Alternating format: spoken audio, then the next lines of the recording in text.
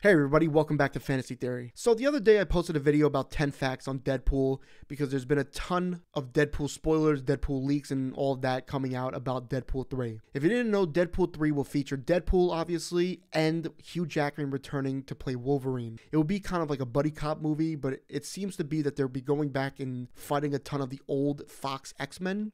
That seems to be the rumor. But we went over this all in the Deadpool video if you want to check that out. Really great video, and I had a lot of fun making it. So I thought it'd be a good idea today to do the same thing, only with Wolverine. I gave 10 facts about Deadpool the other day, so today we're going to do 10 facts on Wolverine. Let's jump into it. Number 1, the debut and creation. Wolverine, a fictional character appearing in the American comic books published by Marvel Comics, made his first appearance in The Incredible Hulk, issue 180 in 1974. Followed by a more significant role in issue number 181, he was created by writer Len Wein, artist John Romita Sr., and Marvel art director Herb Trimpe. Number 2, Canadian origins. Wolverine, whose real name is Logan, is a Canadian mutant with a rich and complex backstory. His Canadian heritage and military background are integral parts of his character development. Number 3, his mutant healing factor. One of Wolverine's most iconic features is his mutant healing factor.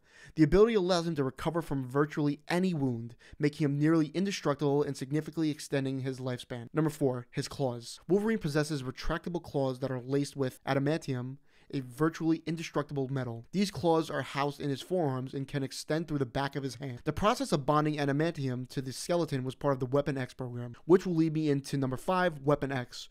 Wolverine's mysterious past is tied to the Weapon X program, a secret government initiative that experimented on mutants, enhancing their abilities and turning them into living weapons. The bonding process of adamantium and memory erasure are key elements of his time in Weapon X. Number 6, his regenerative abilities. In addition to his healing factor, Wolverine's regenerative abilities extend to slowing down his aging process, making him look and physically perform like a man in his prime despite being over a century old. Number 7, his association with the X-Men. Wolverine is closely associated with the X-Men, a group of mutants led by Charles Xavier. He has been a pivotal member of the team for many years, contributing his combat skills, leadership, and distinctive personality to the group dynamic. Number 8, while Wolverine is known for his role in the X-Men, he has also numerous solo adventures in various comic book series. These solo stories often delve into this complex past, personal struggles, and solo missions as a superhero. Number 9, his relationships. Wolverine's character is marked by complex relationships, most notably with Jean Grey and Mariko Yoshida. His unrequited love for Jean Grey and his relationship with Mariko add emotional depth to his character. And number 10,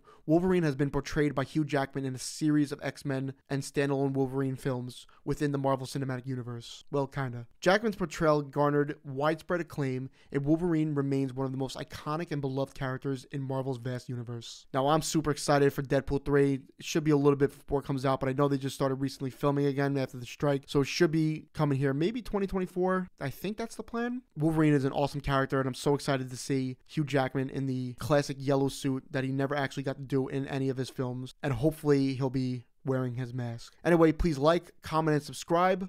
Let me know if you're excited for Deadpool 3, what you're most excited for in Deadpool 3, and if you're excited for the return of Hugh Jackman as Wolverine. I'll see you all in the next one. Have an incredible day.